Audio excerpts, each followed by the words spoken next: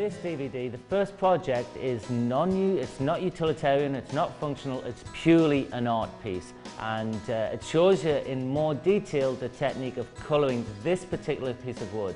Also, I've included some carving on it, and in the middle of the piece there's some 12-carat white gold leaf. The combination, I think, works quite well. I discuss it as I'm going along anyway. The other project is a hat, and the hat is a really nice job. I really enjoy doing them. It's turned quite thin, so you're gonna have to be turning technically correct. On this DVD, what I'm going to turn for you is a natural edge bowl made from acacia. We're going to consider design, turning techniques, the usual thing. I'm sure if you've seen my past ones, you'll know the format now. And the second piece is going to be a gorgeous piece of wood. I'm not going to tell you what it is, you can wait and see, but it's a superb piece of wood, and it also involves the technique of chatterwork.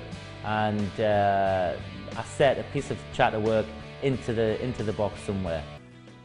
On this DVD, I'm going to turn a piece of Australian burl. It's mallee. It's a gorgeous piece of wood. I think it'll come up really nice. I still haven't really got any idea of what I'm going to do with it, but I do. I have an idea, but whether it works out or not, I'm not sure. I may change it as I go along.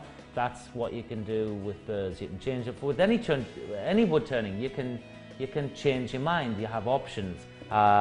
So that's the first piece. The second piece is it's going to be a purely sculptural piece. I'm going to make incisions into the wood. I'm going to take wood away to leave marks, tooling marks, or tooling cuts, should I say, not marks, tooling cuts.